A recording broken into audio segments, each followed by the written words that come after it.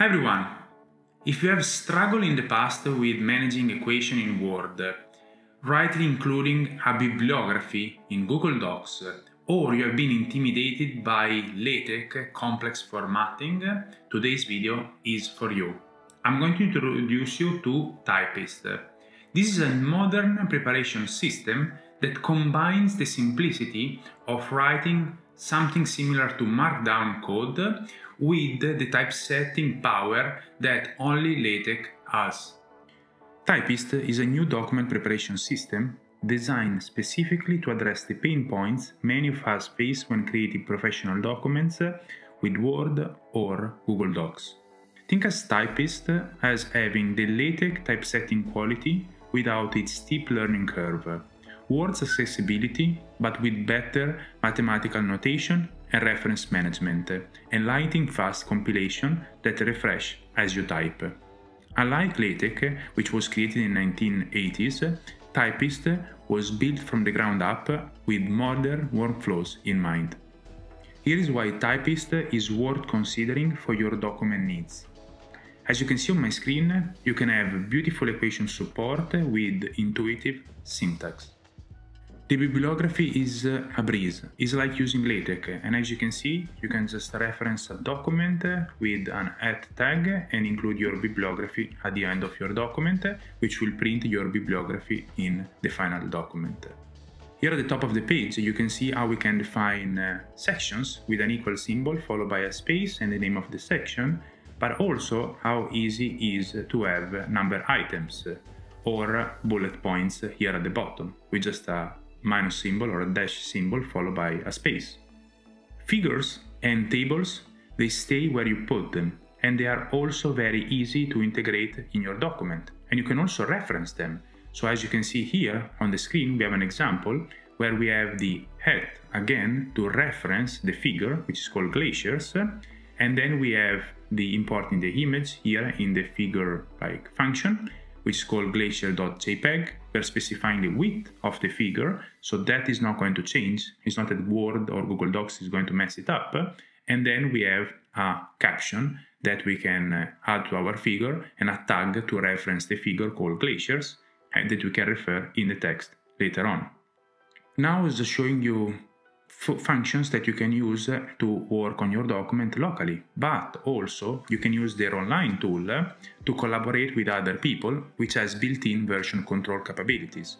But if you don't want to use the online tool because it doesn't suit your need or you don't want to pay for extra features, you can always use Git and GitHub for version control of your document, and you're going to be able to track changes, which you cannot do that as easily with a Word document or with a Google Doc. And finally, one thing that I love about Typst is that it's blazing fast. You type and then the document gets updated in real time. As you can see here on my screen, this is just an example, but it's blazingly fast. So you will not have to compile the document and wait for long compilation time as we have to do in LaTeX. Another great feature is that the syntax is much simpler than LaTeX while producing equally professional results. So how can you collaborate and install Typst? So there is the online editor that I'm showing here on my screen, which has no installation required, real-time collaboration similar to Google Docs or the shared online Word docs, and you can easily share your documents with a link. I always prefer to work locally rather than using an online tool, and here you can use their client, so I'm just showing you here on the screen, and it depends on your operative system, you can follow different installation instructions, but it's super simple. So if you are using, for instance, Mac OS, which I'm using at the moment, you can just install it with Brew, and installation is very quick, and then you can start working locally on your document, make changes locally, and use your preferred IDE, which I use PyCharm, to change the document. And here also they provide a very simple example in their client that you can get you started, where you can see how you add equations, how you add tables, and how you add sections.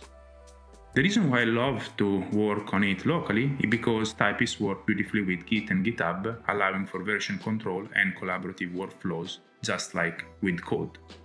So let me show you very quickly how easy it is to get started and how to write your first document.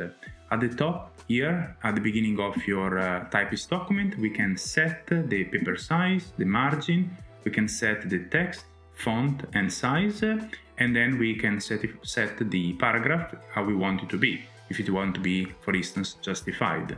And then we can use the equal sign to add a section.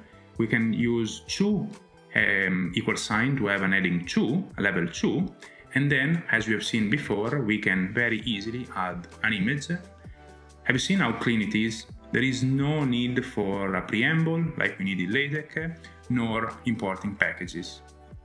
Let me show you, for instance, an example with Google Docs.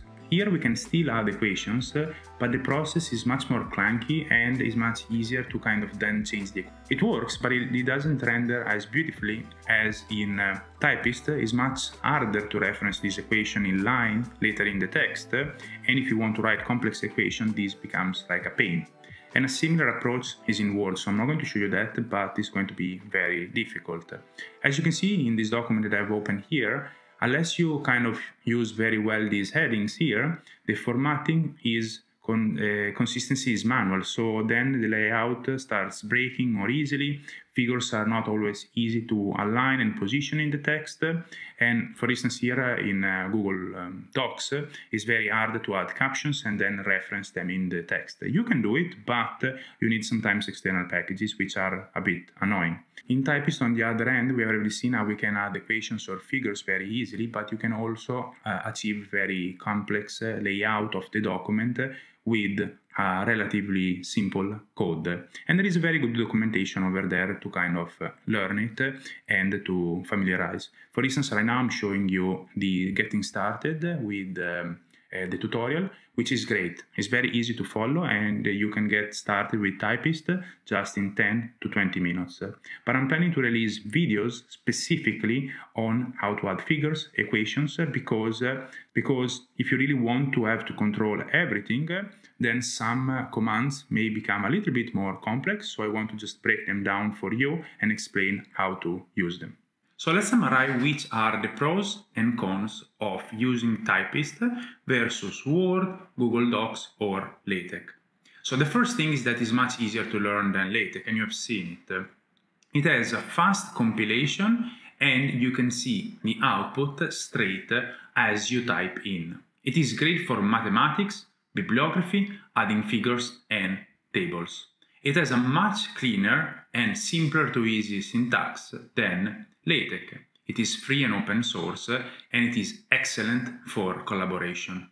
Some negatives is that it is newer than LaTeX, so there are less packages and it has a smaller community. However, this community is growing rapidly. There is no direct export to Word or LaTeX, which could be a problem if you're trying to submit your scientific paper to a journal that does not accept Typist. You can use Pandoc to solve this problem, however, sometimes the results are not great, so you might want to think about it. So after testing Typist, I think I'm going to definitely use it when I'm going to write a report, a document, or even my CV. However, I'm not entirely sure I'm ready to do the full switch from LaTeX to Typist for my scientific papers, because as I mentioned, some of the journals do not accept Typist as a document. I hope this is going to change soon. That said, I'm watching Typist community that is growing fast and I'm eager to see, and hopefully I can see some changes. And the beauty of Typist is that it's open source like LaTeX, so you can also contribute if you want to. So in conclusion, Typist offers an excellent middle ground between a simple tool like Word or Google Docs, which are not suited for academic writing because you cannot include variables, it's very difficult to manage the bibliography, but also you don't have to have all the complexity that LaTeX brings in. So consequently, if you've been looking for something new that is to prepare your document, reports or academic papers, I encourage you to give Typist a try. I would love to hear your thoughts and how you're going to be using Typist. Please let me know down in the comment section before. If you find this video helpful, please consider liking this video and subscribing to my channel. I'm actually going to release many other videos on Typist, so you can follow along together with me in this journey. In the next video, for instance, we are going to see how to install Typist on your computer. This channel, finally, I want to say that this channel is not supported. So all this work is possible with people like you that are supporting my channel. You can support this channel in different ways. One very simple way is to join here my channel on YouTube with YouTube membership. But you can also find other ways to support my channel down in the video description below. Thank you very much for listening. Thank you for watching, and I will see you in the next video.